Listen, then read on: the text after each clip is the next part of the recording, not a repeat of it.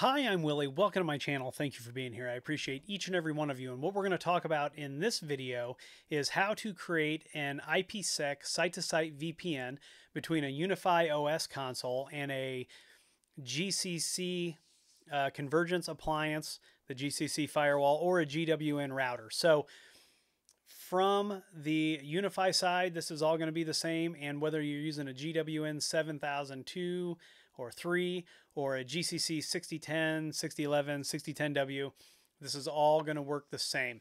So let's take a look at what we want to accomplish. So right here we have a little bit of a map, and you can see we've got our GCC over here and our UniFi console over here. We've got the internet in between. And what we want to do is we want to be able to access the LAN of each of these devices from the other site. So we're going to create a VPN. I've got static IPs from the lab on the WAN interfaces of these devices. You can see that the GCC is .98 and the UniFi OS console, which in this case is a UniFi UDM SE, is .99. Now, in a non-lab environment, you are probably going to have an internet routable IP address. And what do I mean by that? So it's going to be a non-192.168, a non-10 dot something address, and a non-172.16 through 172.31 address. You might have a CGNAT address, which usually starts with 100 dot, which if you're using a non-static IP address on a cellular carrier, you're probably going to have CGNAT. If you're using Starlink without the business package and a static IP, you'll probably have CGNAT. In this case, this will not work. That's another type of VPN that we need to set up to get that going. In most of the cases, this is going to work. Now, the other thing to know is that with both the GCC or GWN router or a UniFi OS console, you're going to be able to use fully qualified domain names, or FQDNs, instead of specifying a WAN IP and on the remote side. And the way that you can do that is if you're using a dynamic DNS service to connect that DDNS name, that dynamic DNS fully qualified domain name, to your WAN IP.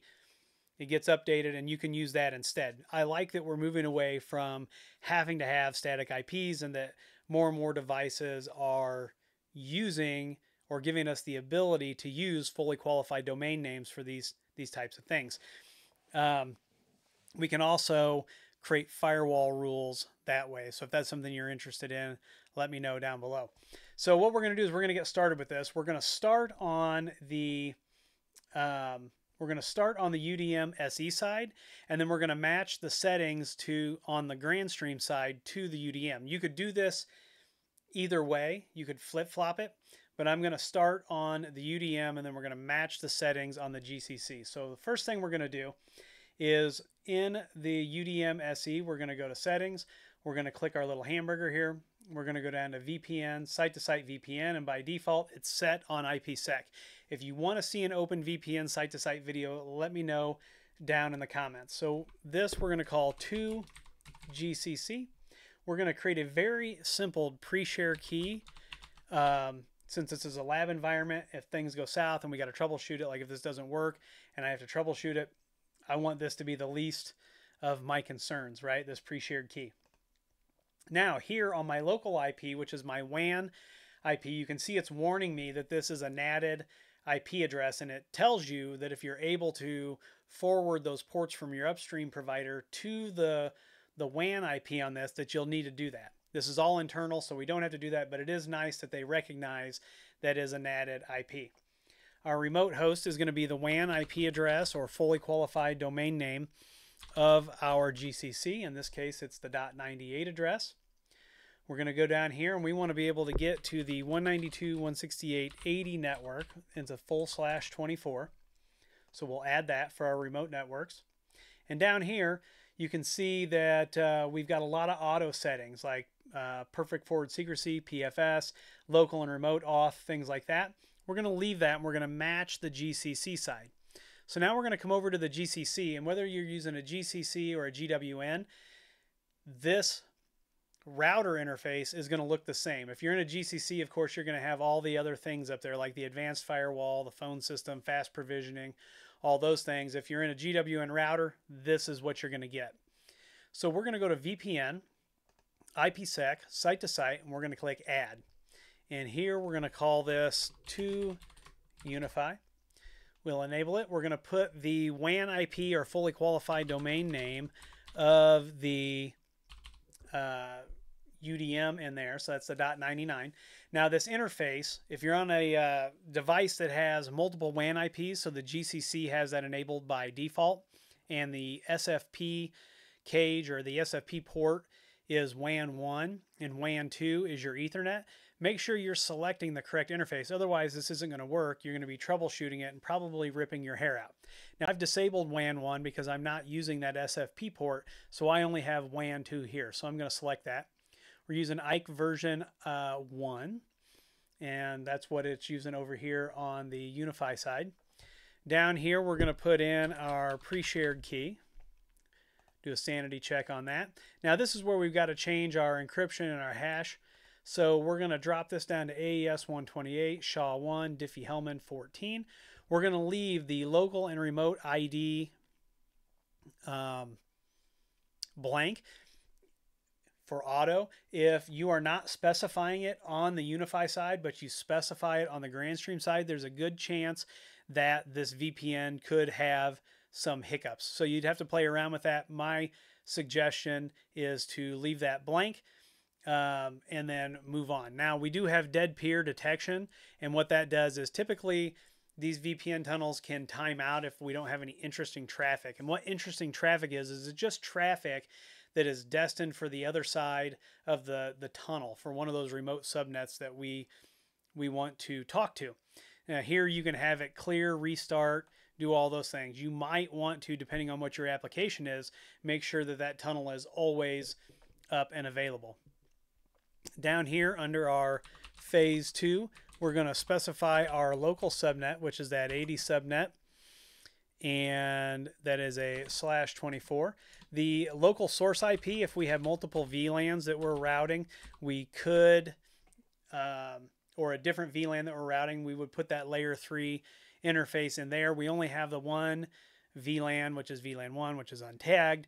We only have that here on this device, so we're just going to put that interface 80.1. Then the remote subnet that we want to get to is the 192.168.1.0 network, and it is that class C. Down here, we've got to change our algorithms again to match the other side, and PFS is disabled, but we're going to hit group 14 on that.